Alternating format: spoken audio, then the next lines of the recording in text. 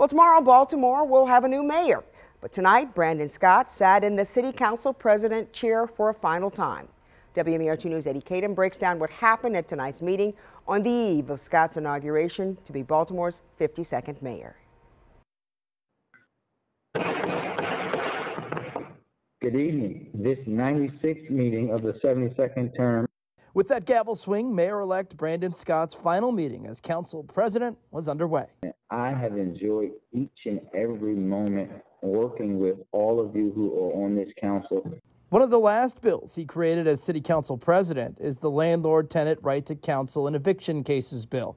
It's aimed at keeping people from experiencing homelessness, which is a growing concern as more people struggle to pay rent during the pandemic. It was also the final city council meeting for the two longest tenured members. Councilman Ed Reisinger represented the 10th district for 30 years.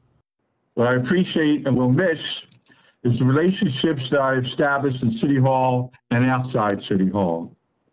I'm going to really miss the people, the community reps, the community, business community reps, my colleagues in the past and my current colleagues. Councilwoman Mary Pat Clark first became a councilwoman in 1975 and was the first woman ever to be the Baltimore City Council president. My goal has been to, as an elected official, to be an elected official who retires without having had to commit a crime.